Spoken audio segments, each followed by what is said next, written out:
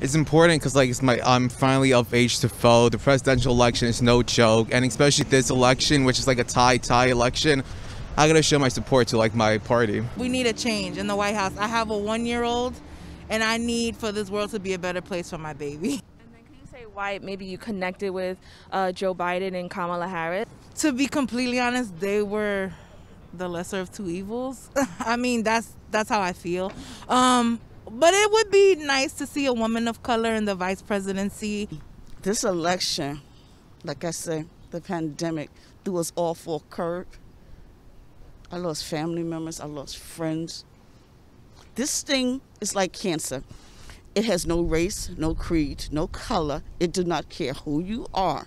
And we need a leader that's gonna take us out of this. I voted for AOC. I voted for AOC, yeah. And why did you connect to her, as a candidate? Well, she's young, she understands the youth, and I think she'll bring great change to the Bronx and the New York City as a whole. And how do you feel maybe about her candidates who, constantly try to kind of get her out of there? They're just jealous, and they're scared.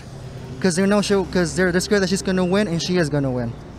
Because she's fighting for the lesser man.